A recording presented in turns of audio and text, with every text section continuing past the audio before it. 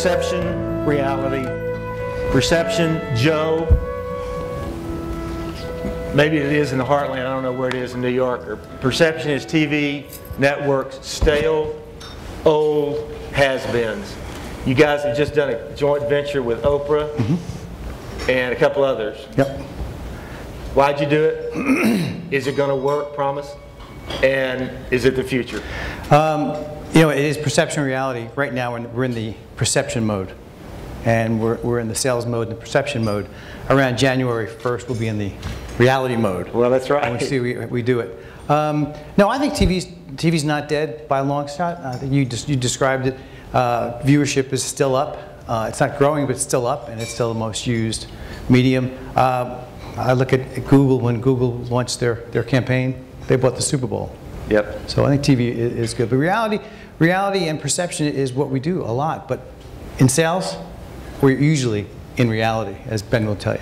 What Discovery's doing and what Hasbro's doing, I think, is the transformation of what clients are now looking for in doing new models.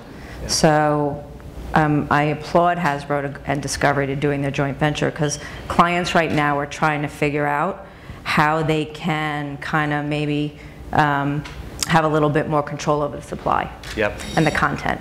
And you can't do many of them, but Hasbro and Discovery venture works for both of them. When you're looking at the future of content, what's the proportion between right now between reality and scripted, and then where is it going, and how do you guys see that as the new era of creative content? How do you look at it? Well, we see it all as just different forms of content and different types of storytelling. The great reality shows are shows that, you know, tell a story just in a different way. American Idol is a great example of a show that, you know, in the beginning of the season, it's like a comedy, and at the end of the season, it's a successful drama. And all successful reality shows are no different than successful scripted shows in that it's good storytelling. How do you look at the viewership, Kevin? Well, it's really one of the biggest things of our day is measurement and capturing these viewers. I mean, we are still all obsessed with the overnight ratings. You look at that first rating in the morning, and that, you know, certainly in the television business, I mean, in the network business, and then the press kind of writes the story. But it's really not the story. I mean, we're seeing double-digit, we're seeing an average 23–25% lifts for these shows. You know, we're getting 5 sets of ratings now. On top of the C3, we're getting the L3 and the L7 and the L same day. And the fact is, what are you talking about? Live. The audience, y'all know what you're talking about? The audience is there. You said it earlier, the audience is watching television. You got to go back to the product. I mean, there was a time, I sat on some of these panels a few years ago with some very arrogant digital guys who were really quite sure of themselves. They're still arrogant. They're still arrogant. But on the content, they're like, it's over. Long form is over. I love that. And, you know, these kind of things make great headlines, but what you find out is that people love television. Yes. They love storytelling. They love personality.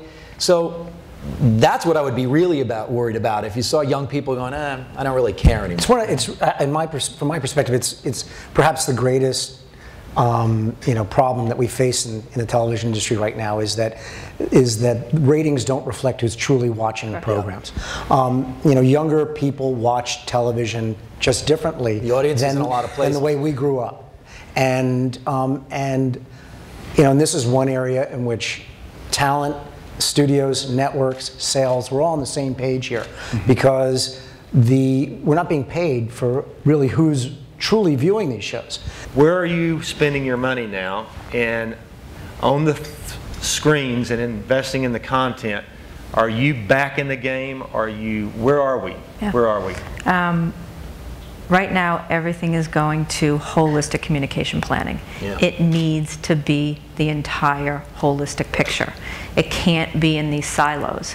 And we have created, this industry has created silos by having digital over here to the right and all the other mediums over here.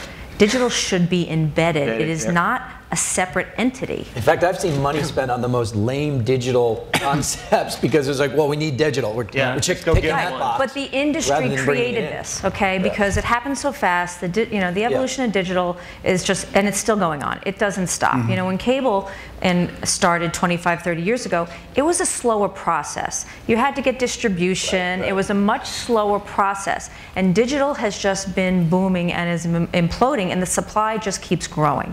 Back to the point, when we needed to move bags fly free, I know where we moved. We had a holistic plan, but we were going to drive it on television.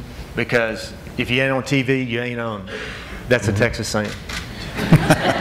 If you ain't on TV, you ain't on. It's an unbelievably confusing time. I mean, I think all of us here are involved with some of the best minds in the business. I've sat with everybody from the corporate suite to the programming to the agency. Nobody really has the answer. I have not walked out of one meeting where I thought, they got it right. I mean, I see a lot of people sort of fumbling a little bit, trying a little bit of this, a little bit of that. Still not enough exchange of ideas. And it does need to be holistic, and it does need to be a lot more dynamic than it is. So the bottom line is, yeah, we want to engage and try to do things in a more dynamic way. We have actually much easier task. So we own all our stuff. So that if we go to Buddy and say, Buddy, Yeah, that make makes make a Yeah. cake for Amex. So we're trying to add value for clients. And it really comes down to value. If it's not value, then it's leverage. And we don't have enough leverage. Yeah. So it's about adding value. And that's what we work with Donna, work with the agencies, work with the clients. Honestly, their ideas. Yeah. Then we turn to guys like Kevin and our GMs and say, okay, is that integration true to your brand?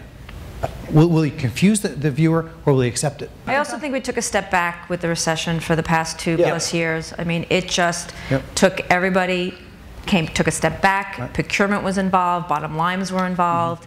You know, stock prices so everybody really kind of put their foot down a little bit on the gas, on the brake, and from an innovation standpoint. I'm not saying it was right. But the priorities of a lot of major companies really kind of stopped a little bit because they really had to figure out their ROIs and what was happening because of what was going on. I think we're back in.